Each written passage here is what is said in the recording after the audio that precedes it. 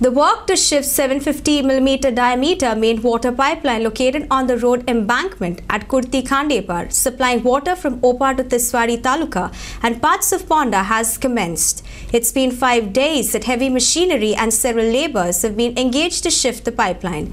It may be recalled that since the pipeline had turned weak, last year the government had directed the contractor to shift the pipeline to the other side of the road during widening of National Highway. Unfortunately, due to delay and with heavy rains triggering a landslide in the area, the pipeline collapsed last month, causing major water crisis in Tiswari, Kumbarswa and parts of Ponda. For Prime, video journalist Sanjay Naik, Ponda.